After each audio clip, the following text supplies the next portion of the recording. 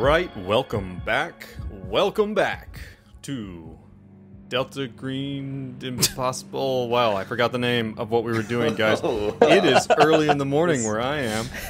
Welcome back. The Green Box Gaming plays Delta Green Impossible Landscapes. Starting out strong here on episode 27. We just had an excellent, 45-minute conversation together, Joe. What happened? Stage fright. I chose to throw a clot in my brain right now is what happened. At least we got it on camera. That'll be bonus for content. Science. Watch Joe for die science. of aneurysm. I am joined by my friends Jean, playing Benedict. That's right. You stop Hello. drinking. Say something. Okay. Sorry, I'm usually lost. Hi. I am joined by Dace, playing Benji, and Brad, playing Hank. Hey, Stop how's it drinking. going? You're really changing it up this go round. All right. Keep us on our toes. Don't know what to expect. How you guys been doing? How's it been? Been great. I know that been spending all of my time listening to this new album by this band. What album, Joe? You heard about these guys? It's called I think I Midnight have. Sunlight by these guys called the Gilded Creatures. I love them. Man, some real bangers. Real bangers. Oh. We're not even being... legit. Are you guys not going to engage? Oh, you guys suck. It is legit one of my favorite albums ever released, ever by anybody, and it just so happens to be... That can't possibly These be two true, fuckers. but thank you. Yeah. Well, Yeah, thanks. How was the Much release appreciated. party? It was great. We had very cake. modest. We had cake. We had cake. Lemon cake. so adult. I love it. Savannah. My roommate, yeah. Savannah, I got home and she had made a little banner that said "Gilded Creatures." Oh, Had, that's tinsel and stuff. That's nice. She got a cake and we just went over to Brad's and had cake. And that is a 30-year-old release party. Yeah. Yeah, that's things have definitely slowed down. I have I'm in school and most of the people in my most of my peers are they're 23 to 26ish. And they still have the energy for let's do a big Friendsgiving this year and stuff like that. I'm like, I just don't want to do that. I just don't have the energy for anything like that. Yeah. See, I feel like that hasn't caught up to me yet.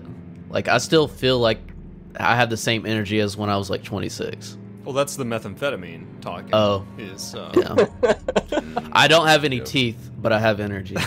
I have no teeth, but I'm energized, motivated. It's graphs there. Amount of teeth correlates. The amount of energy and motivation past the age of 30. Well, it's man, Brad, he's such a, when people go to an interview and they're like, I'm too motivated. I'm a little too perfectionistic. What is your worst trait? I'm just too good. Yeah, Brad. What's your worst trait? What's your worst trait, Brad? Brad. What's your worst trait? Tell us. Brad, what's your worst trait, Brad? Is it Meth. your keyboard skills? I just keep saying meth. Meth. What's your best trait? Yeah. It's meth. It's Yeah. meth. It's Yeah. the It's answer. meth. It's They're Brad's both meth. folks, it's Yeah. meth. Okay. Okay, well, speaking of mood-altering drugs, let's get right into Delta Green Impossible Landscapes, shall we? And that's right, it alters my mood. Maybe it doesn't alter your mood, Truth. but it alters mine, because when I get done, I am angry every time we get done with session. I am disappointed. And you yell at your dogs. I yell at really my take it out on the dogs. dogs. It was a weird transition, but here we are. All right. Here we are. Boston, Massachusetts, 2015. Our crew: M-Cell, Hank, Benedict, Benji, are in the Samigina home after having scouted it out a little bit. You guys are kind of tracking down these individual vectors of this kind of king in yellow infection that's going out. And it seems that a lot of things have been centered on the Dorchester, and that is certainly on the horizon for you guys, I do believe. But you guys have recently tracked down Nurse Samigina, head nurse Samigina, who you met at the Dorchester facility. You found a book with the name of who you now believe to be her husband, Philip Samigina, in Elias Barbs' house, your old quote-unquote handler, who turned out to have assigned you guys this mission erroneously, not really with Delta Green. After reconnecting with Delta Green in Vegas, you guys turned over Ophelia Citri and are tracking down other leads here in Boston. Last time, you guys managed to infiltrate the Samigina house while the downstairs neighbor and the occupants were away to find the place. Find a few interesting things. One, the place seems to be painted from top to bottom with linseed oil, which you guys realize is part of this weird kind of acrid smell of the place. And you guys came to the conclusion this place will go up like a match if anyone stuck a flame to it. Then you found this other weird smell. You discovered this weird dark liquid leaking down into the downstairs bathroom, where it looked like people have been drinking it. You guys didn't have a lot of time. Oh, you also found a bottle, one of these bottles that you've been hearing about, with the name Henry Samigina, the 16-year-old son of Philip and Esther. You guys didn't, and we filled it with the fluid, didn't we? That's right. You filled it with the dark. We added a spot of tea. Yes, just the littlest amount of tea, and I guess later we'll get the opportunity to ask, Benedict how he prefers his disgusting black bile tea with cream or sugar. But I can't wait to get there. So you really finally got that tea he was looking for. You finally got it. I'm so pleased. You guys made it. Again, you guys didn't really have a chance to really look into things. You guys Hank saw that Philip Samigina was walking down the road. He tried to stop him, tried his damnedest to convince him not to come in. Didn't work. You guys had a surprisingly successful you guys were surprisingly successful at kind of grabbing a hold of and restraining Philip Samigina. But then, lo and behold, it seems that there's some type of strange, unnatural illusion going on as Esther Samigina then appeared in the place of her husband, wearing this long, strange cloak with these symbols of the unnatural all over it. You guys then decided to head upstairs and begin looking around. Didn't get into the investigation too much on anything specific. You, I think, mainly wanted to clear the house and make sure there's no one there. You got upstairs, you saw the room of what you assume to be Henry Samigina, with some weird, strange diorama of a two-sided city. A city which is reflected, a top and bottom city, which is something that reminds you of something. You guys then went into the master bedroom. You saw that there were this strange setup where on the bed were the clothes of an older man and a teenage boy, laid out, all clothespin together. Then you went into the bathroom. And you went to the master bath. You discovered the source of this fluid. The master bathtub is overflowing with this thick, black, disgusting mixture, this concoction, which smells of death and industrial mixed up solvents. You see that the mirror in this room, like many of the other rooms, has a vague yellow sign outlined in it. And you found a recorder there on the vanity, where you're able to hear several recordings primarily of Henry Samigina, and you guys listened to it and got pretty much a front row seat to the slow, spiraling decline of this young man's psyche into the absolute madness of Carcosa and the King in Yellow. And He's probably just going through a phase. It's just a phase, Mom. It's just a phase. You know, that takes me back. I remember my King in Yellow phase. When I was... You guys... It's really embarrassing when you look back. Yeah, when you look back at it, you're just like, ooh. What was I wearing? It was so cringy. Why did I liquefy my dad? Do you remember? Yeah, do you remember that time? Do you remember that time when Jean killed his dad and liquefied him in the bathtub and his King in Yellow phase? So cringe. So cringe. Ugh. God, are kids even doing that anymore? In 30 years' time, all of that's going to come back, and it's going to be very fashionable to do that. When the King in Yellow phase comes back. Yeah, at all. Yeah. Fashion is cyclical. It's cyclical. They do say that everybody's going to be liquefying their dads. Yeah, everybody. That's So coolest those thoughts are going through Benji's head as he is standing here in the bathroom about when this will be popular next. And Hank and Benji are upstairs in the bathroom together, and Benedict is downstairs with the bound and hogtied and duct tape and mouth duct taped. Just sitting on her. Yeah. Well, so you guys did such a good job, and again, we get into this weird place with the literally the math and the mechanics of the game, where I think according to what you guys have done, she basically would take a negative 40% to any of her efforts to get out. But her strength is so low that means she has 0% chance. So nice. So it's like, it's called a good job. It's a good job. Team Lady Puncher does one thing really well.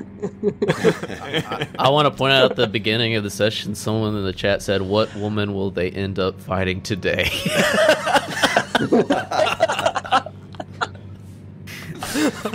Folks, you tune in for a reason. Oh God, I don't want it to be this way. It's not of our choosing. We're not. It's not intentional. It just keeps happening to us. I mean, Joe went to the extent of it was a dude, and he's like, "Oh, it has a make-believe robe on that turns her back." It's in the book. It's in the book, guys. We're just doing the book. Sure it is.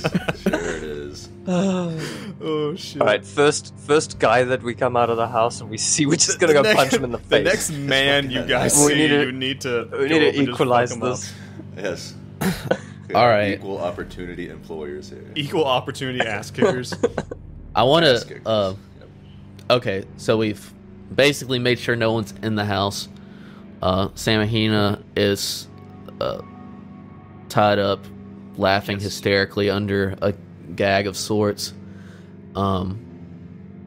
So we still don't know. Do not call me a gag, sir. The only thing Hank would be concerned of after we clear the house is where the sun is still unknown.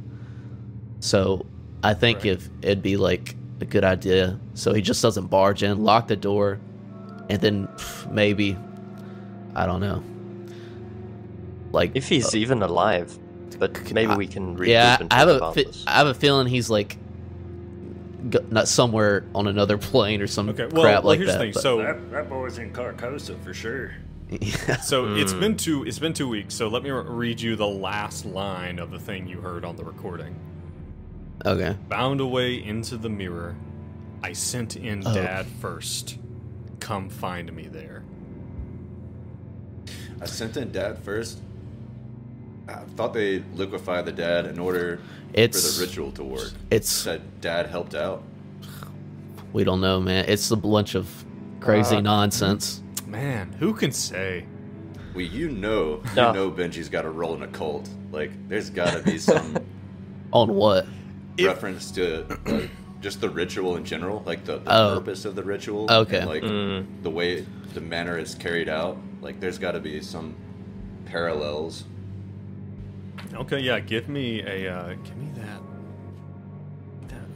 roll. Let's see what you got. Oh, this is my favorite thing to roll. Give me that sweet occult. Isn't it just? It's stupidly high that he doesn't even need to roll. Well, but I think we should roll anyway. That I could fail. Yeah, he doesn't know how to do taxes, but he knows how to. Yeah. He He doesn't know how to fill in a 20 under 90. Yeah, he can't fill in a W-2 to save his life, but man, oh man, does he know about the unnatural, or about the occult.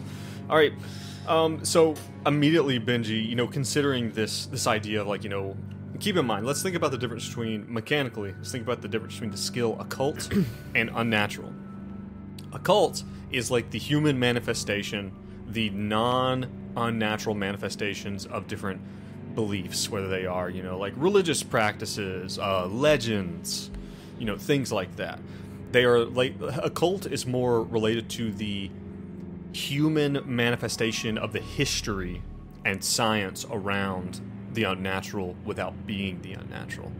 The unnatural are things that are so divorced from reality that they bend the human mind. Okay?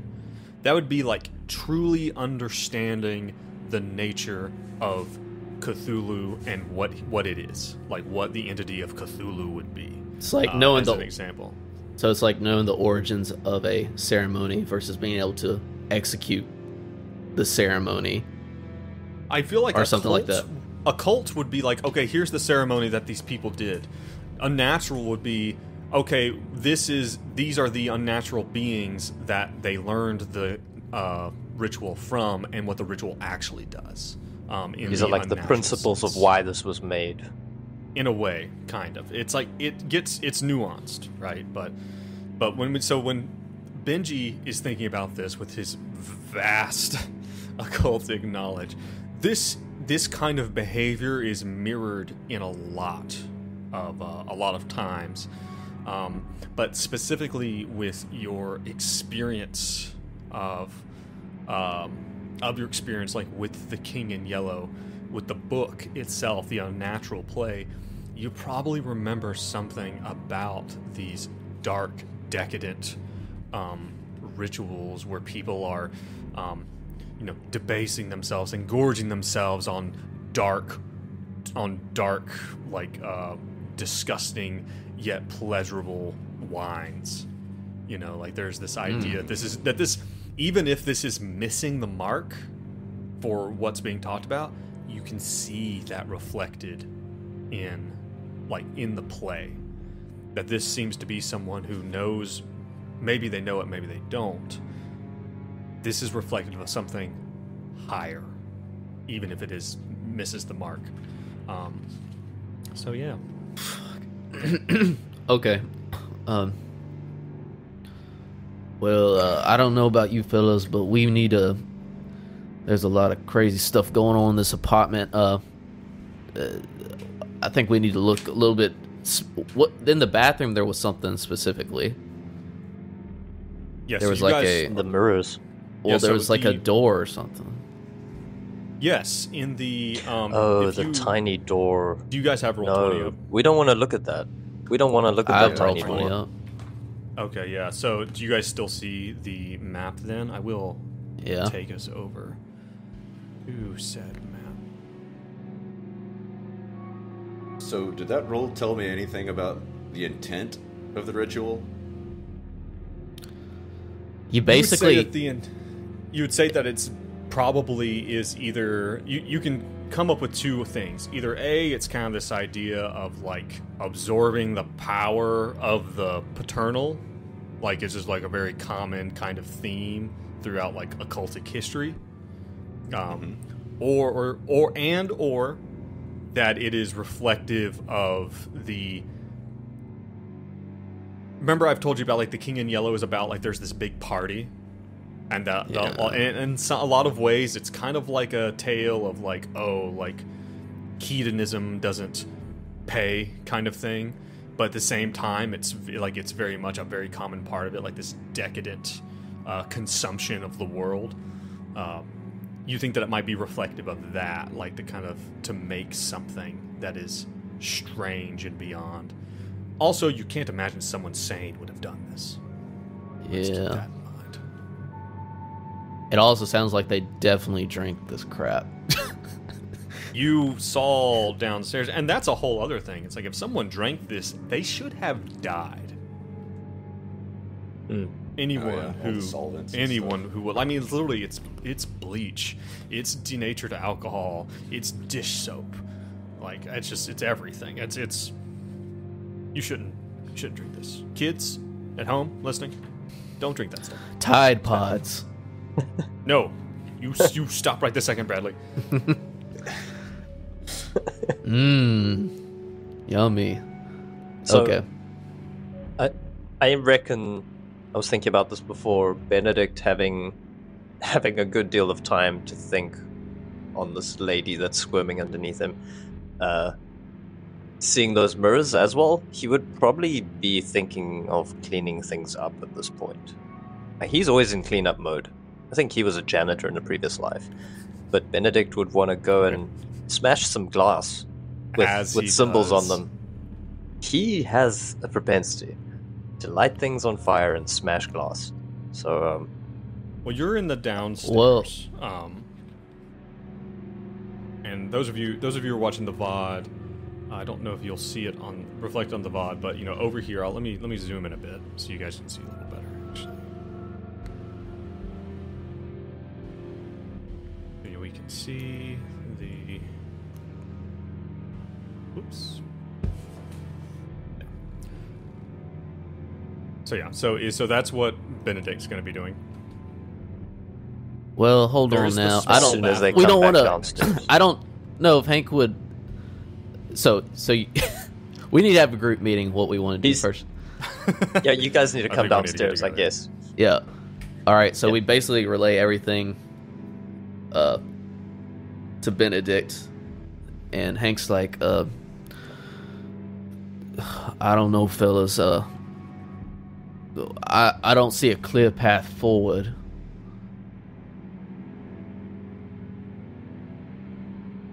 The only way forward is through. We gotta drink this here daddy juice and go to Carcosa. No, give me that. No, we're not. I would have rather you have never have said daddy juice. But here we are. I mean, you guys have daddy juice. You guys have a lot of things in this house that you can look into in greater detail. Yeah. Right. Are we all in agreement that that's what we need to do first? I mean, I definitely want to look into this door thing in the bathroom. Yeah. Okay. Yep. Well, the only other thing that I think we need to think about is what are we even doing with our lives, men? What are we really doing here? We just keep getting in tussles with women. We're supposed to be cleaning things up for Delta Green. Are we going about this wrong? Now is not Are we going about this wrong? Existential crisis. But it's important. How many more houses? How many more demons from Demon Whip 101 are going to be embroiled in this? Do we need to just summon them all in one place? This is a wild goose chase. It's really interesting, actually, because, on one hand, you have Benji. Benji's interested in diving into more unnatural shit all the time. He loves learning about things that are going to destroy him. Like, his motivation is set. Hank is very much... Benedict... Like, Hank has a good mission focus. He's still, in a way, focused on Abigail and, trying to save everything. And then there's Benedict. Benedict just never wanted to be here. He just wants to go back to his pigeon. From the very beginning, Benedict didn't want any part of this. It was forced upon him, definitely, in a way that it wasn't with the other two. So why is Benedict here? What is his intention? There is no intention. He's doing what he had to do. Yeah.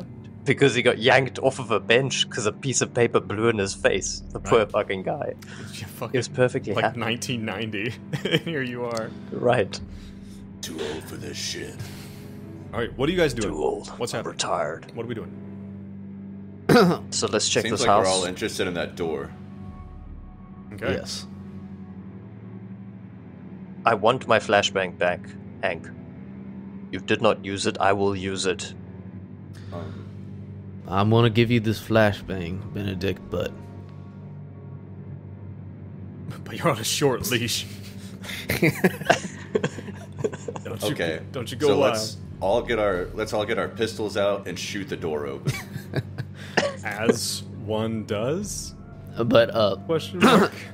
Hank will. I guess we can secure Samigina without Benedict sitting on her, and right. If you guys, so like I said, basically she's already at a point where she's not going anywhere. If you then want to again like double down on it, like maybe you guys found the duct tape now, and like you're fairly certain she ain't going anywhere. Yeah. Have we searched her yet? You have not. If you do, you don't find anything of that much consequence. One of the things you probably do find is you probably find 3 different IDs on her. You find a nurse's badge with her name and face on it, which is very similar to what you'd have at the Dorchester. And you know that her access pass gets you into all parts of the Dorchester facility. So, oh, we can use that. That's good. So someone write that down, please. Yeah. All access pass. Cool. Who's doing it? I got it. Okay. Okay. But then you also find another kind of nurse's like medical type badge with Philip Samigina's information on it, with his picture and his name and the badges and stuff for where he works. And then you find a lanyard with a student ID on it for her son, Henry. Oh, she can he's shapeshift into him too. She's gone. Yeah. I want to find out how she shapeshifts so bad. Benji became a fucking shapeshifter. Well, it's probably got something to do with that robe. It's the with robe. all the markings. Yeah, that robe that's lying in the corner there. Yeah. Unworn. It's the robe that's on Benji's shoulders. Or is that Benji? Is it actually the robe? You haven't really looked at the robe, Maybe. have you? Well, let's take a gander. Why don't we? Why don't we take a gander at this robe? Okay. Yeah, it's... So you take it off, you've managed to get it off her, and Benji, you're looking at it. It is put together from, you would estimate, you ever do that thing where you look at a jar of jelly beans, and it's like, guess how many jelly beans there are, and win a prize. Every day of my life. Every day. So you're really good at that by now. It's your bank account. Because it's been every part of your life. You look at this, and you kind of are reminded for that, because you would have to estimate that there are somewhere between 1,000 and 2,000 separate pieces of individual cloth putting this thing together. That it's a bizarre patchwork of, and like, you really have to ask yourself, is each individual piece from something different?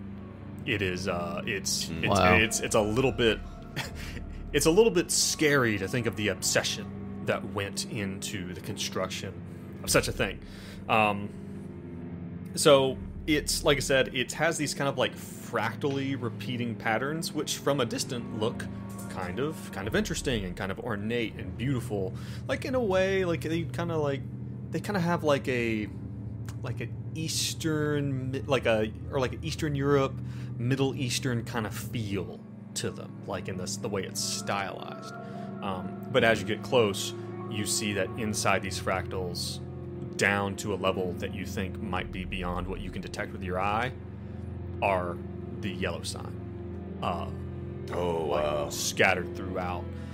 In that there are yellow signs made of tiny yellow signs, which are made of tiny yellow signs. And interspersed throughout, you also catch the images of several demon seals that you are aware of. Tight. Oh, Benji throws it on. Does he really? Oh. Okay. Yeah.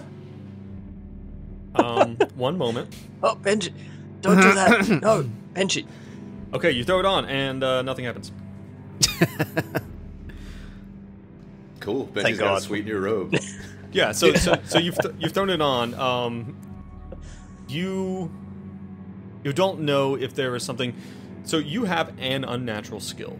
Am I correct? Benji does have a little bit of unnatural skill. Yeah, and it's pretty damn high. It's password protected. You don't have the password. You don't have the password.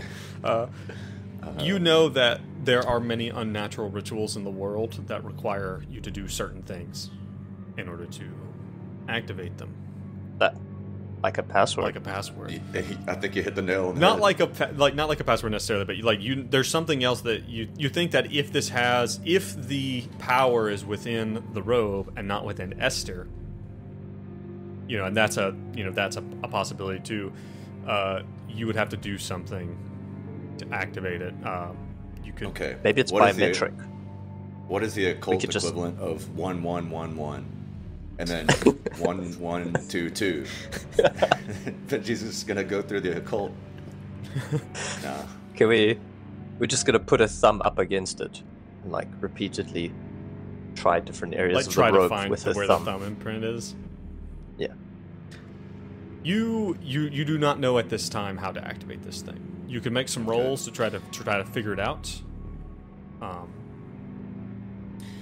Yeah, I'll worry about that later. I'll take it off and kind of bag it up for now. Okay. Like, Looking at Benji, yeah, should we talk to her at some point, or should we leave that probably for last? Not here.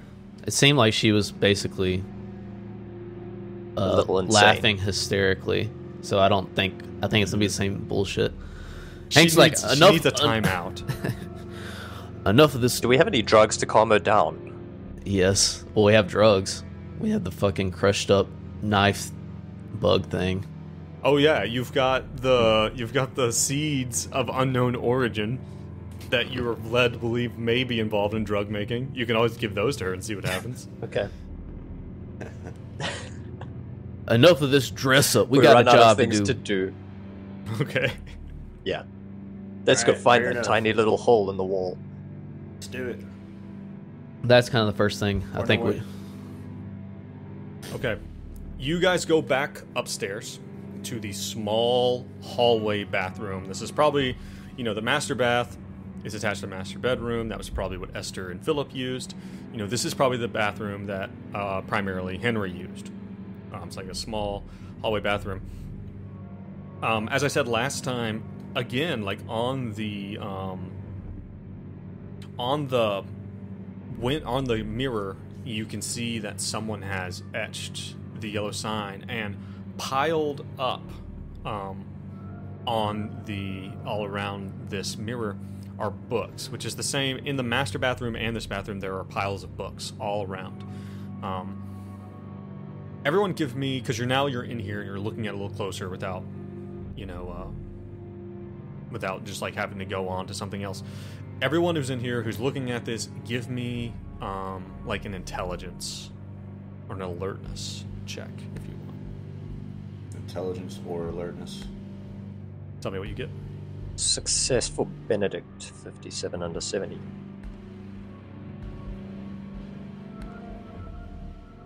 And failure for Benji. Okay. It was a success for Hank on alertness, 13 under 67. Both Hank and Benedict, you're looking at these books.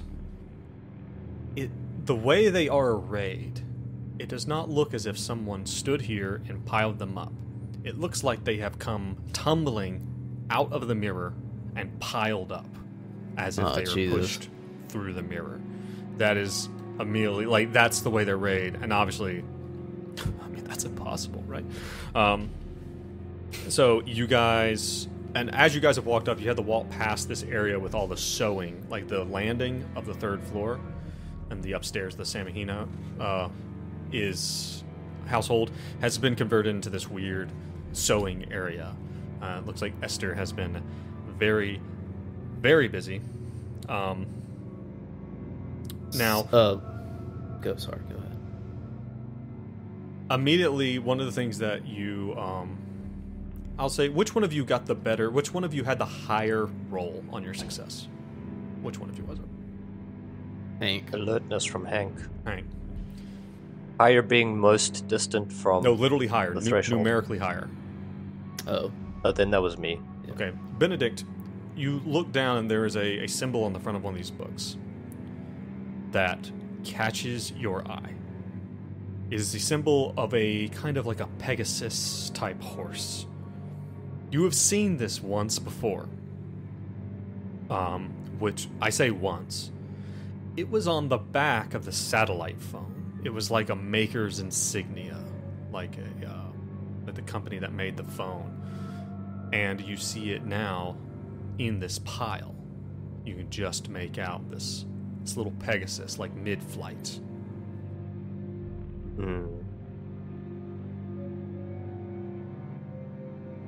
I don't know what to make of this. Hank kind of like flips through it. You know, if Benedict grabs it and pulls it out and, maybe says that, like, I don't know what to make of this. If you hand it to Hank, so you guys look on it, it's a rather thin book. It doesn't really look to be like a novel. It looks to be like a kind of like a workbook. Not like an academic workbook. Okay. But on the front it says "Mental Illness in the Workplace and Beyond" by Devin Greenbrier. You see its publisher information. It's published by Groyler International in 1986. As you begin to leaf through it, you come to, there's a page, and it looks like someone has filled out a lot of the information. And again, like, it looks to be this kind of like one of those little work books that you would get at your job to educate people on how to deal with mental health, like something that the HR would do or something like that. It really has that feel. If you guys would please reference the old Roll20, I'd like to drop something for you in there. What if Hank read it? The coloring in section. The mindful coloring in section. Yes, the mindful coloring in section. If Hank, could we get Hank to read this for us? Read the questions and the answers. Example 1. Ophelia S. is a secretary for Sear Incorporated who has become preoccupied with her home renovation. All discussions are about the renovation, and no discussion at work can pass without her referencing the subject. Her manager reports this behavior. Do you A. inform management, B. inform human resources, C. inform emergency services, C. confront Citry, my bad. Okay, so these are all examples of why doesn't Benedict read example 2? Oh god. Maximo F. is a regional manager for Sear Incorporated, who has had a psychotic break due to the death of a loved one. He reports to human resources that invisible spiders are infesting his workstation. Do you A.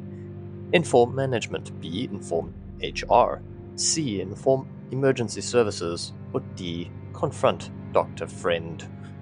That's Maximo Friend. And Benji, what about number 3?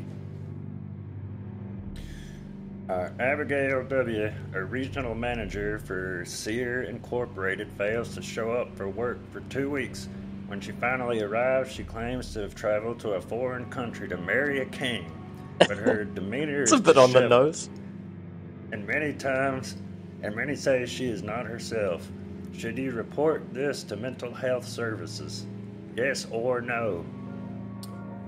About back to old Hank for number 4. Example 4. Mark R. is a salesman for Sear Incorporated electronics line. Multiple reports from a hotel managers indicate he is carrying a porcelain doll with him everywhere he goes and speaks to it when no one else is present. His work does not seem to suffer. Do you A. inform management, B. inform human resources, C. inform emergency services, D. confront Mark? And back to Benedict for example 616. That's a bit of a jump from example 4.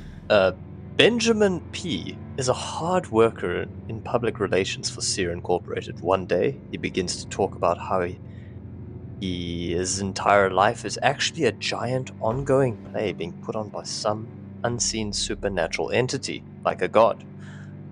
His work ethic continues to shine even as he speaks about this conviction more and more. Do you take off your mask? B. Take off your mask. C. Take off your mask. God. Or D. Take off your mask. Oh no! So A, B, or C, or D on number 616. Hold on, are the correct answers in the back of the book? Wait, yeah, flip to the back of the book for the correct answers. Is this a choose your own adventure What's the next page? I love the Which idea page do we go to? of Hank is like flips to the back of the chapter where you have to turn the book upside down to read the answers. He's like, hold on. Well, the answers are like backwards text, yeah. In all seriousness, this is obviously creepy. Yes. And without discussing it, I think we all see the similarities to what is actually happening and the examples. Wait, 616 has come up before. Max That's the door number, right? Yeah. It was also our flight number. It was also the number on the phone. What? On the satellite Who do phone. y'all think Benjamin P. is? He's a friend. I just imagine the two of you just like look at each other, like just eyes at each other, like, do we say it? Well, anyway. So yeah, you guys are still standing in this bathroom. I've discovered this weird book.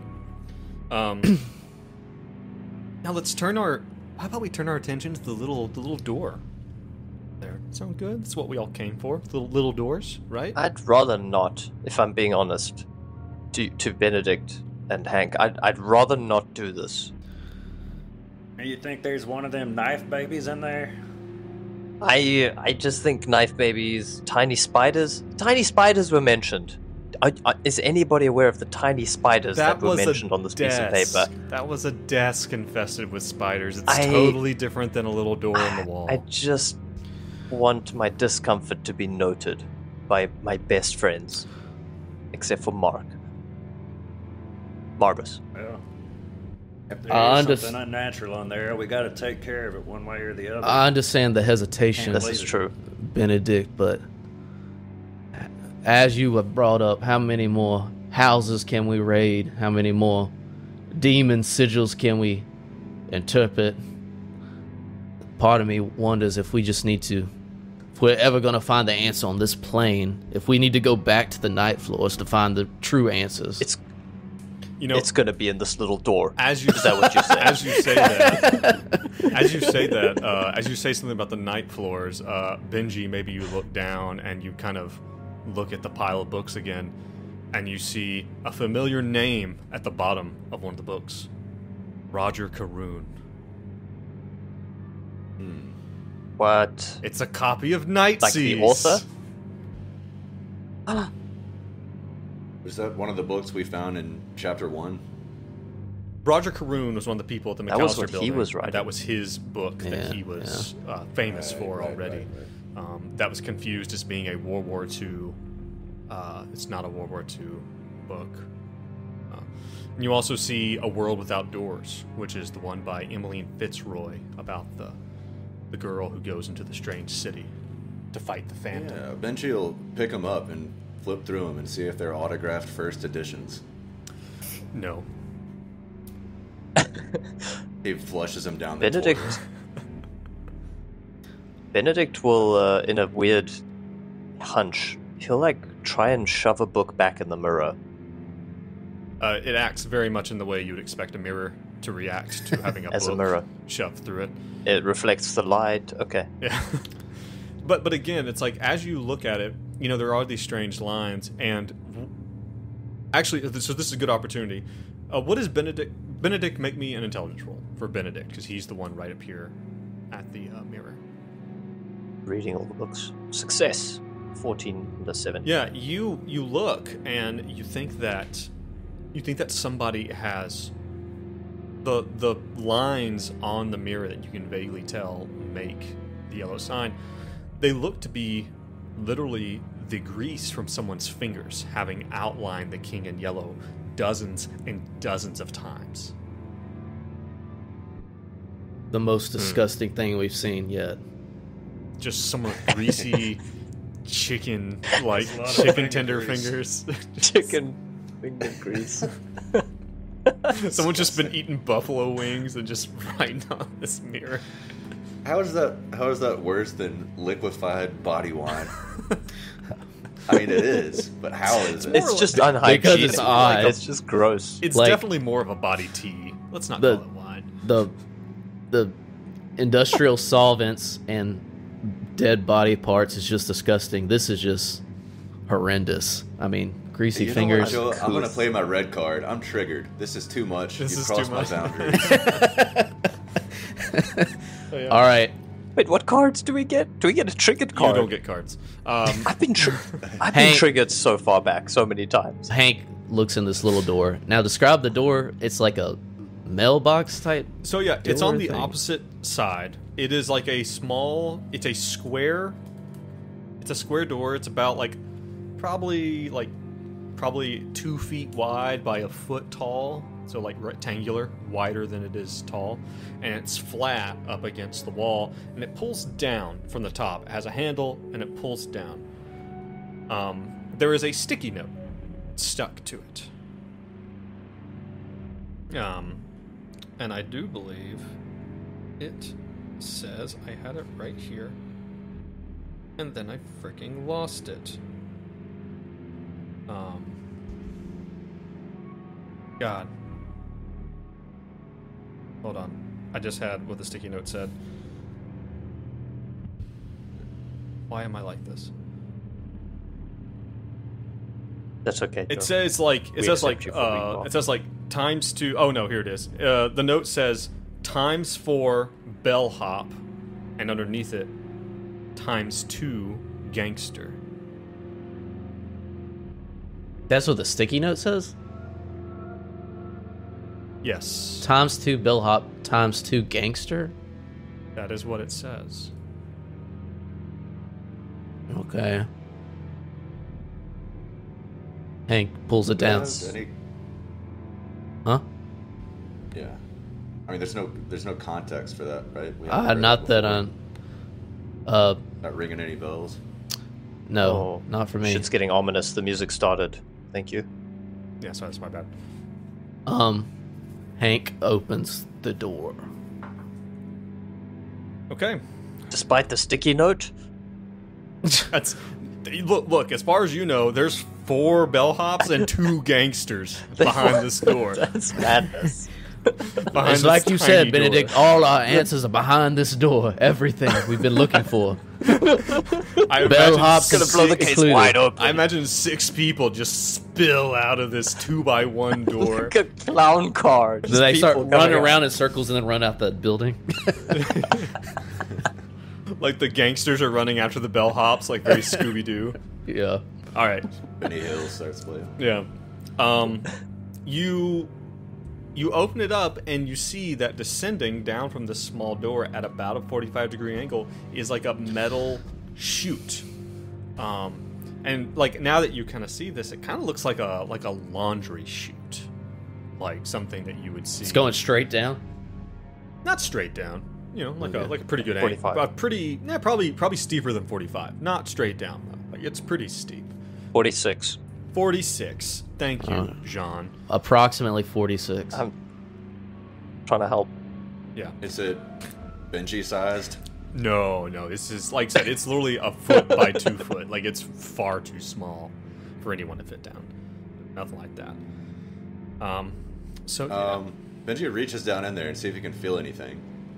Just into the darkness. Okay, maybe Benji signs a flashlight down. All right. You shine a flashlight down, and you see again, it's kind of like a stainless steel, just rectangular chute that goes down. As you shine a light down, right as you do, you begin to see something down at the bottom. It looks like maybe it opens up like a long way down. And then a light comes on down at the bottom, and you see red. Not like a red light. And as you kind of you're peering down, trying to like what the hell is that? You see that it's probably like a red carpet, that you're looking down onto a plush red carpet. As you're looking down, you then see someone walk into view. And you appear to be looking almost directly down on them. They're so far away you can barely make them out. It looks to be probably a man, kind of hard to tell, probably a white guy, but beyond that, it's hard to tell. And they walk up and they stand, and you see them shine a light up as well. like up at you. Can we see who it is? Like there's like it's Two literally lights. so far away that you can barely make out the fact that this is like a more masculine white. What do you guy. see down That's there? I see a dude with a light. And Benji's gonna yell out, Hey Mark, is that you again? Your voice kind of rattles down, and you hear vaguely the sound of. You can see this person yelling back at you, but it's so garbled and so far away. And this is when you kind of become aware of this kind of drone that's kind of emanating up. Maybe it was a bit low, but as you're kind of like really trying to make it out, what you're hearing, there's like this like mechanical clanking drone going on. Oh God! Like from the launder chute, and you can see this person is standing there, cupping their hands around their mouth, like exerting themselves to yell. Don't think you can really make out what they're saying. Like they're that far away. Does this look like is this like a Night Force thing, or does it literally look like it could connect to the building below us? Or is it like... Boy, I am glad you asked. There's Brad asking the big brain questions. Damn it. I just assumed it was the night floors. So Well, Hank Yeah, it seems far away. goes and looks on. So Hank exits the bathroom to think about this. Hank exits the bathroom and goes around and looks on the other side of the wall where this tiny door should open up to. Silly It's the outside Hank. wall. Silly. Don't think about the stuff that we're It observing. goes That's your problem, to Hank. the outside wall. And I would like Hank to roll me You know a what's sanity coming. check. Silly questions. This is why you don't say your thoughts out loud in this game. You get punished. Fuck. This is a safe space. Success. Save my ass. 18 All right, under. you take. This is the opposite of a safe It's space. the exact Joe opposite. actively this is denies constant. us triggered cards. This would have phased Hank if he hadn't seen those greasy fingers. Like nothing's gonna compare to that. Those No, like greasy now you're just like chicken wing fingers on the mirror. Like you. So Nothing yeah, you could see be that worse. it goes out. You're able to fit. You're able to kind of just like. I imagine it's not so much that Hank just grits through it. He just goes. I imagine he just like kind of shakes his head, just like nope, not going there, and just like walks back into the bathroom. Because you guys definitely have seen. So to answer the question, So I'm guessing- is this a night floors thing? yes. Probably. So I'm guessing, like, as Benji's saying this, Hank's kind of like not looking in there as well, and was like, "Does anyone know Morse code? Can we communicate with flashing the light?" Is it, first, before we do that, is it getting louder? It sounds Is like it it's just a getting louder? mob. Yeah, is it, or is it Yeah, just is it like getting louder? indistinguishable hums consistently? Yeah, it's like it sounds like I don't know, like machines that are constantly working at something very repetitive. It's not getting louder and closer, if that's what you're asking. It's not. It's not, for instance. Oh, I don't know, the sound of a giant mechanical little spider spider that's slowly coming up crawling through a up the chute. chute. Nothing Cool, like that. Cool. So Cool. That's not what that sounds like. You'll find out about that later. Glad. So it's Thanks. can we say Hank knows basic Morse code or some way? Like, there's got to be like, I'm saying in Marshall's training and any kind of like law enforcement, there's got to be like some like consistent signals, like help, like basic things you could say. I Are would you say, okay? for Type sure, I would say, and Hank is like an older school guy. I would say that you probably know Morse code. You also know that the universal sign for help in most situations is anything in a series of 3. thing, right? So you like that's pretty universal. But you probably do know Morse code. I'm gonna tell you, if you start flashing it down there, you can barely make out the figure.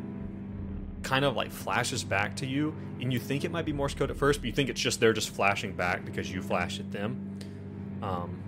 And then as you're doing this, the figure then turns and walks out of, like, walks to the side where you can't see them anymore, and it Fuck. seems they've walked away. Wait, Hank? You know, what'd you say in Morse code? Swearing. You're like, fuck you. Damn it. I was asking Every about time, who. Hank. messed up the damn mirror with all the greasy fingers, but I guess he didn't like that. Should I use Windex? Like, in that's all your serious Morse code? In all seriousness, y'all, let's write something on a piece of paper and send it down there. Yeah, that was my first thought. Okay. Do we have a piece of rope long enough to reach down there? No, I mean, I was thinking more along the lines like, blink once if you're okay, blink twice if you need help type situation. You know. Okay. Yeah, let's rip a page from the book. Are there any blank pages in this book? There are Let's rip plenty a of books blank around page. that probably have a blank page at the beginning. You know, like some books do. Let's do it. Yeah. We make a little... Does anyone have a better folded idea aircraft. besides saying like, blink flashlight once if need help, blink twice if okay? I mean, is there another? I don't know how much we can I want to communicate. say, who are you? Blink. And then send... How's he going to communicate that back? Blink. No. We'll just send a fucking pencil down with a note, But how's he going to get it back up? and then they can send it back. Yeah, Because there's nothing. gravity works This is that way. cruel. Okay. What are you guys putting on this note? I want to say blink once if okay, blink twice help. if need help, and then we'll also write who are you. Okay. And then- All right, yeah, you send that down. You send it down. You see the Got milk. got milk. Okay, you send down a plethora of very poignant messages, and they, you know, like you either crumple it or like, do you crumple it in a ball? Do you like just fold it up and send it down? Do you make an origami swarm? Paper airplane. Straight down. You see it goes down, and you see it hit the bottom, and sit there on the carpet. And you do not see anyone. Because he come and pick it walked up. away, right? Yeah. Mm. You don't see All anyone right. come pick it up. I want to. Because Hank cussed him out in Morse code. I want to do one more thing before we decide to do something else. I do want to roll a. What do I want to? I want to see if I recognize the room in some way, or that carpet. I guess this would be a alertness type thing. It wouldn't be a search, right? Yeah, I'm gonna say.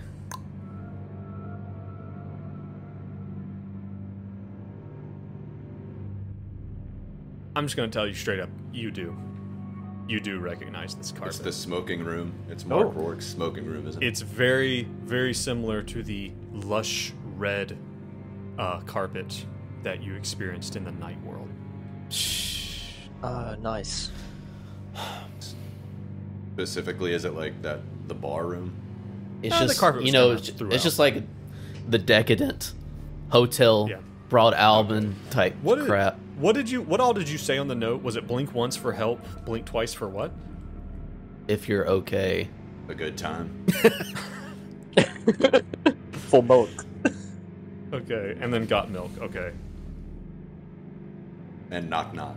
We're not doing any more. You guys have sent the note. It's done. Damn it. So yeah, that's your. And I'm gonna go and tell you can stand here for a bit and you don't see any movement down. You know, no one comes and gets the airplane. So you guys are still in the third floor of the Samigina home. Seems like nothing to me then. Let's close this little door. Have we had our fun? Both of you? Are we done with this tiny little door to impossibility? I just imagine that Benedict saying that. He's like, okay, we're done with the little door. And as he closes it, the legs of a mechanical spider are just beginning to creep through, isn't he? Just shams it. Let's just close it. In all seriousness, fellas, I think we should continue searching this place, but I think we will have to make the decision. Are we going to follow these people back into the night floors? Or are we just going to do this standard, burn the place down, get rid of the evidence? We don't have a lot of Standard people procedure. rooting for us in the night floors.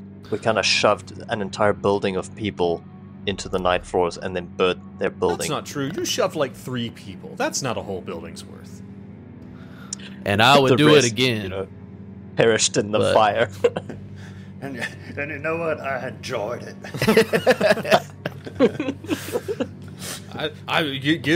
Give me a bunch of people in a corrupted building. I'd do it right now. I don't give a shit. But Hank will just So I guess we express should that look he around. is like, yeah. Let's continue. We have a couple more rooms to look at, inspect thoroughly. The bedroom and go Is ahead. there an attic? There is not. This is the third floor, as far as you can tell. If there is an attic, I'm gonna go and tell you now. If there's an attic, there's nothing there. Don't worry about it. Okay. But this is the third floor of this building. But yeah. So we you got the have bedroom. you have Henry's room and you have Esther and Philip's room. I want to start with the bedroom. Yeah. Why? What's up, John? Sorry, Benedict is so tempted to just... This is where he uses his flashbang. It's for this tiny little shoot that is flashbang sized. Just throws the flashbang down. Surprise, motherfucker. Do you do it? Got milk? Whoop. I imagine someone has just enough Blink time. once if you need help. Throws a flashbang down. Well, boom! Hell, like ears ringing. Whee! Do you need help now? I bet you do. I don't think Benedict would do it as much as I'd love to do that. John I don't would think do he'd it. do that. Benedict would. I would do that. Let's just unload our clips down the chute. Just blah blah blah blah blah. Oh god. All right. No, we move on. We move on. All right. You guys go into which you want to do first, Henry's or Philip and Esther's room? Henry. Bedroom? Go to Henry's. Henry's. All right. Okay, you head into Henry's room, and again, like, you know, this is very obviously like a, you know, it's like, it looks like a teenage boy's room. You know, it looks like he's into hip hop and rap. It's got a lot of, like, you know, performers and stuff. Got their posters around. Fairly clean, and again, like, you can tell that there's a lot of like pencil sketches and stuff all over the walls, and there is a small desk with a great deal of art supplies on it. You would assume that Henry is probably the one in the family, you know, with his mother perhaps, who has a bit of an artistic tilt. And you look, and again, something that we talked about was the biggest thing that is very, very clear to you immediately in the room is there is this, it's 3 feet in every dimension. It's, you know, it's basically in, like, it's in a cube. It's this big cardboard diorama. As you draw close to it, you now see it in detail. The top half is a city. And this thing is intricately made. It's very, very well done. Like, you know, even as you look on the floor, the tiny, tiny little cut-off pieces of cardboard, some of them are so small. Like, someone was being very intricate with this. And you can see that all throughout the city on the top is this kind of, the city looks like it's been bombed out. It looks like it's a war zone. It looks like it's been torn down and destroyed. And all throughout it, you see people in a very, like, kind of, you know, like you would imagine, like, people living in a war-torn country must, you know, look and feel like. And it's so dynamic, and there's little tiny cutouts of people all throughout it. In the middle of the city is a hole that looks to be some type of lake or some type of water feature, and all over it are little boats. But the water goes down in this kind of tube in the middle of the diorama to the city on the bottom side, and it seems that the two cities are kind of reflected over this lake in the middle of them. And you see that throughout the lake, like literally in like the space between, there are boats not just on the quote-unquote surfaces of this water, but also moving throughout, and you can see people swimming either down into the bottom city or up into the top city, some on little boats. You also see in the water, you see giant, imposing monstrosities when compared to the tiny people in their boats. On the bottom layer of the city, it looks exactly the same, except everything is pretty much entirely intact. And at the kind of, not center, because the lake is kind of at the center, but the focal point is this big kind of, God, what are those things called? Like, you know what the Kremlin looks like?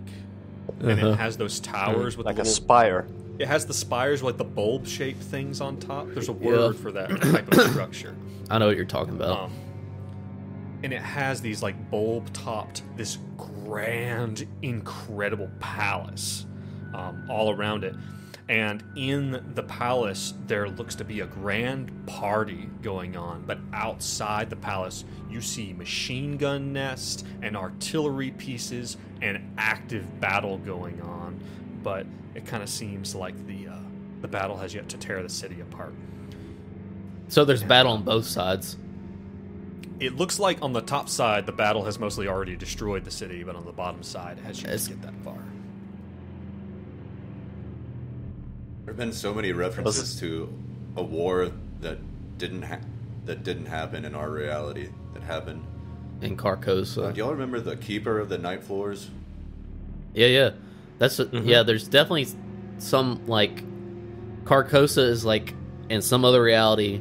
It's like sounds like a Eastern European country that gets developed because of some war, or because of some other. There's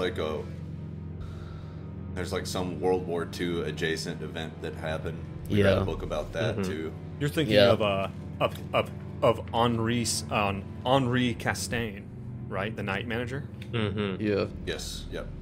And he got every time we talked. Sorry, go ahead. No, I was just stating the obvious. That's the country where he came from. Yeah, Well, he we told couldn't. you as much. Yeah, and then it's like every time we try to get more detail, he got like far away look in his eyes. That old fucking bastard. Imagine you guys are standing here around this diorama. Man, fuck that guy. Well, on the plus side, it looks like we need some scuba gear eventually. Yeah, Benji's gears Joe are is not turning. impressed. Y'all remember that creepy 616 room? How I dove into that mirror or painting and there's a bunch of water? That's what I'm thinking is. I'm wondering if water is a gateway to this alternative universe. Well, and saying that, something that Benji would specifically remember is, again, this book, A World Without Doors. You remember in the book, the girl, named Abigail, I believe, entered this strange world by drowning herself. And she would then return by, again, drowning herself. The dream world, as it was called. Yeah, I didn't remember Alright, that detail. Here's what we gotta do. Y'all gonna take me to that bathtub and stick me in that concoction and drown me. Fucking drown me. Oh. Drown me in the good wine. The dad juice.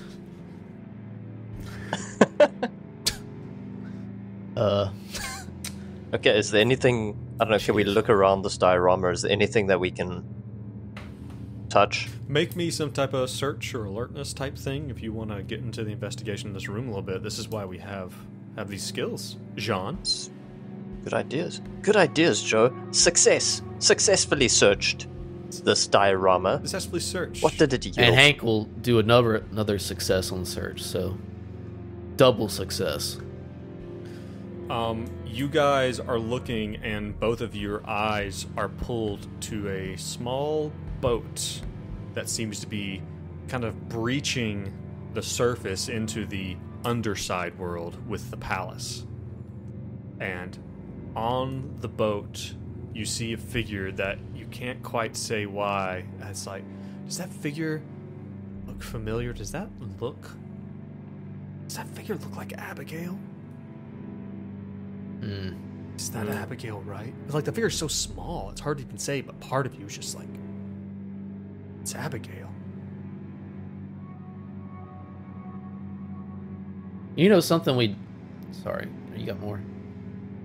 I was just going to say, as these two are really digging this, Benji, you notice over on the desk that there are, and this is something that Benji, with his academic background and his occultic background, like just a combination of things, because in Delta Green, when your skills are really high, you don't have to roll things sometimes. Something that you notice, Benji, is that there is the makings of a quite prolific scrapbook here on the desk. There looks to be someone has put together some type of book. You can see all of the makings of it, but you don't see the book.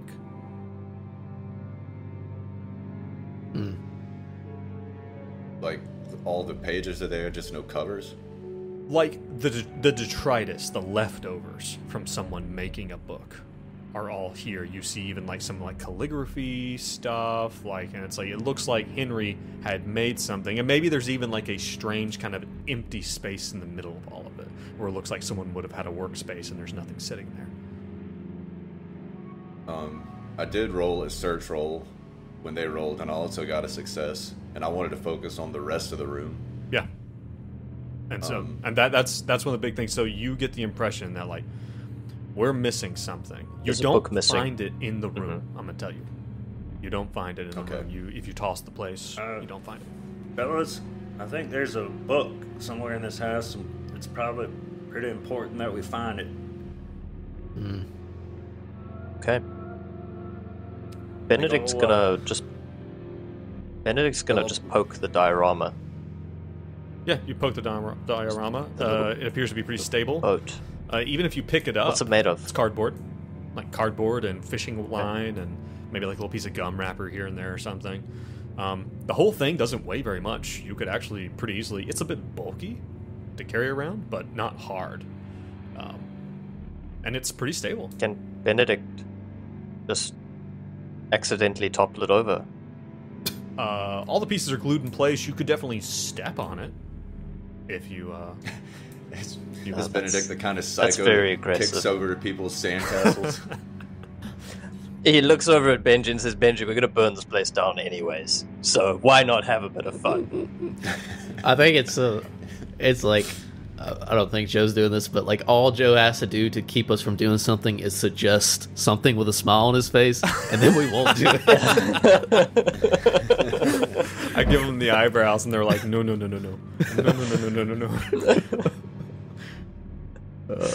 Okay, sorry, Benji. So we need to look for this book, probably.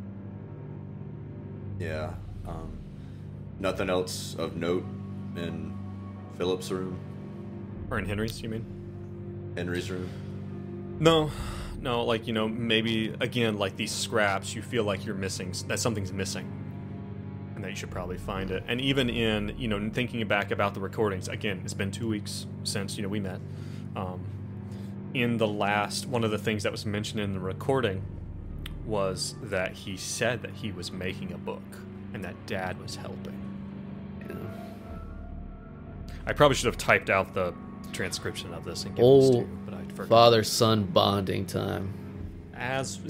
Don't you love cooking Dad into a tea and then making a book with him? Father-son bonding slime. He doesn't have a Cthulhu poster. Maybe he does. I don't know. Does he have any weed? Go through his drawers looking for weed. Where's the stash? You find some weed in a sock. The whole scene turns into like that 70s show as we're going like around in a circle. But in the middle is the diorama. Yeah. Yeah. All right, what do you guys do? All right, on to... Why? Hold on, quick one. Why the fuck was there a sticky note of 2 times gangsters and 4 times bellhops on that tiny door? Why was that? I'm not asking you, Joe. I'm asking my players. Well, part of me wanted to do, like open it, close it 2 times, and see if it like another portal opens. Is what Every my time first you thought. open it, it's like you have to do like a consecutive combination, and then it's like a different thing. Hank will go back in the room and do that real quick on our way to the next bedroom. Why not? I want to do that. I actually want to do that quick. You do that, nothing happens. But you do notice that the paper airplane's gone. At the bottom, on the carpet. Oh. Is there anything for us? No. I am getting more and more inclined to put a giant mechanical spider in here every time you guys come back to it. I'm gonna be frank. Well, it's not up to you, Joe. It's up to the book, isn't it? It was in the book all along, Sean. All right, let's go to. As you guys are thinking about this, you remember that there, and like as you kind of come back out into the landing where the sewing area is, you see some of these weird, turn of the century bellhoppy type outfits. They have the double-breasted red, with the buttons. We see this where? Fez that goes with the sewing equipment. In the sewing room. Yeah. Any gangster outfits? Well, Jean, I'm glad you asked. As you kind of start digging through, you find what very much looks like some overcoats with some, maybe some suspenders or something. You would go so far as to be like, this looks kind of gangstery. Is that a fedora? Yeah. Huh. Yeah. See? Yeah. Should we throw 2 bellhop costumes and 2 gangster costumes down there? You don't have that. If you look at the outfits, there's scraps and unfinished ones. And I'm going to be frank, we are not going to turn this into a you sitting around making costume simulator. We're not going down. Joe, this is our game. As in all of us. This is what we want. This is how we have fun. Yeah. We want to go and change this to Sewing Simulator 2000. Sewing Simulator. Sewing Sim. All right, I'm going thread to the bobbin.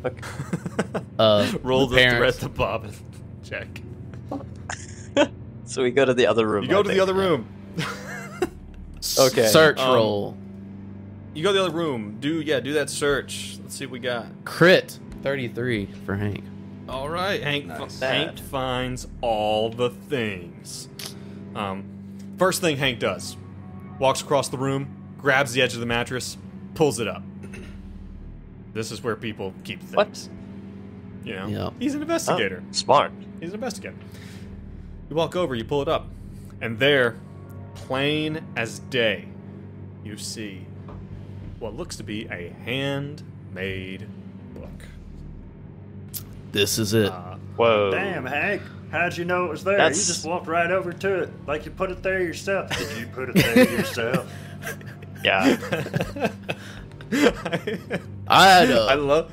Then no, he pulls his pistol I would Hank. never. Yeah. Equally suspicious. I would never do this to make it seem like I'm a crack detective in front of my friends. Well, it was very badass. Oh man.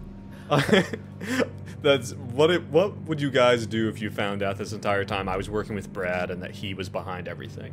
That Hank canonically... I would lose my shit. I would be very angry. I'd be upset with both of you. They were also impressed.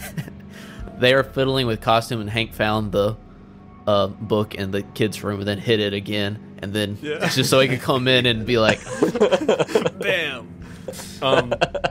The front of the book is in this kind of fanciful, calligraphy type font, hand-done type font, says "The Phantom Saith" is the title of this particular thing, and you see, down at the bottom it says by Henry and Philip Samigina. "Oh God, there's gonna be some fucked up shit." Oh no! Slowly turn the page. I guess you have to read it. The first thing you see is a big old fat yellow sign, right there, large as life. Well, he's getting pretty good at drawing this thing. I'll tell him that. I'll give him that. As you go through it, it becomes very quick. It's gonna take more than the gentle peruse, but I'm gonna tell you that if Benjamin is looking over your shoulder, this is the King in Yellow. This is the book. It has a different name. This is plagiarism. This is plagiarism. This fucker's plagiarized. He did this with scraps. I thought when you said it was, I was picturing it was going to be like a picture book when you were He is an academic. I love that. Wait a second. This is an original work. Yeah, it's like, and maybe, Hank hearing Benji exclaim that it's not original work. Hearing it told to you that this is the King in Yellow, you probably stop reading. Yeah, Hank would know. This is like, maybe it's not written as if it's a play, like it's not written in that way, but this is the story. Do we know that Benji's read it at this point? I think so. Doesn't matter. He's yeah crazy. Either way, it matters. It matters. Because why is he not obsessed with the guitar right now? Why is he not delved into this dark rabbit hole of putting things together? Well, and that's the thing. Like, Benji, even as you... Why is he still with us? Like, Benji, even as you look at it, like, you can't help but see, like... Yes, is it plagiarized in a way, I suppose? Like, maybe. But there's a part of you, maybe it's the artist part of you, that, Henry has definitely made it his own, in a way. That's, like, it seems to be, but even as your eyes go over the page, you feel yourself being kind of drawn in an uncanny way to it. These words still have power. Okay. Look away, Benji. I don't like it, but I can respect it. He really put his own spin on it. Yeah. But again, I'm gonna tell you, like, if you go throughout the rest of the room, the only thing that you find is that as you guys look into the master bathroom, and I'll roll your critical success over to that, something does make sense to you now. In the recording that you heard of Henry, you heard a squeaking sound in part of it when he was saying, show me more, show me. And then you heard this croaking voice.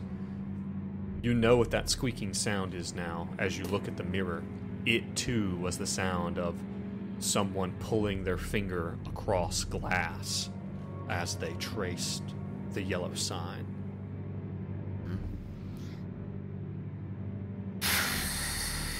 Son of a bitch. Chicken finger squeak noise. Chicken finger grease. This is the we're back in the bathroom that had the This is the master bath. It also has it also has the tub of nasty crap. Juice. Yes. We briefly glimpsed somebody in a mirror way back, or at least Benedict did. Yeah, we saw, and then he smashed it. You originally had seen... No, that's right. You're talking about when you had pulled the mirror from Louis Post's apartment, and you had seen the image of a man... Maybe killing Asa Darabandi. Asa Darabandi. He was drowning someone. He was drowning someone. This is... Wow, that was like a year ago. Yes. Whoa. Yeah. I just put a major piece of the puzzle together that seems obvious in retrospect. He was trying to send kids to Carcosa. Yep, that's what it seems like. Yeah. They also have a population problem. Like Korea. They have a war going on, man. They need more kids. So I guess you gotta get them in there. Yikes. Gotta get them where you can find them. So you guys are standing here in this bathroom. Honestly, yeah. Hank is now like I know Benedict doesn't want to, but Hank's like, I really feel like we need to. I just don't know what else we're gonna find in this reality. I feel like we need to go to Carcosa. I can't believe I'm saying this. All the night floors in some capacity. We have to get to wherever Broad Albin is right now, the hotel. No, this is madness. I would. Yeah. I hate to say it, Benedict, but I agree with Hank. I think we got to make it back there. We're running out of leads. What is the middle ground? I mean, straight to the source. We could go. We have so many leads here. Guys, I would persuade against you. I would counter-persuade you. I can't think of one. I will roll persuade against you both. Benedict, what would be tell you there are many leads in our reality. Could I get a sanity check from Benji Potts? What? Yeah. Why? What's the occasion? Don't worry about it. Yeah. He almost cracked the case with his interpretation. Gotta punish him. Yeah. Gotta punish him. Yeah. It's gonna kill off Benji. Just give me a sanity check and just tell me what you get. Okay. Sanity. Go. Fumble. Oh, God. 88 over 38. Okay, that could not have gone better. All right. So you guys are having this discussion, and at some point in time, Benedict and Hank are maybe starting to get a little loud with each other. Benji, you find yourself pulled over towards, there's this 4-sectioned mirror in this big wide vanity, and all three of them are broken. The one that has the yellow sign. You find yourself inexplicably. You find yourself kind of meandering over there, and you find yourself outlining your own fingers over the symbol of the yellow sign. Oh, Jesus. Over and over. No. And it isn't until you hear your name being called by either Hank or Benedict when you realize that you're about 2 knuckles deep into this mirror. Holy shit. Uh-oh. And there is something on the other side that feels cold. Holy shit. Dense. Oh my god. And that is probably a good place for us to stop. Oh, wow. Nice. Nicely done. Well done. Your boys are going through the looking glass.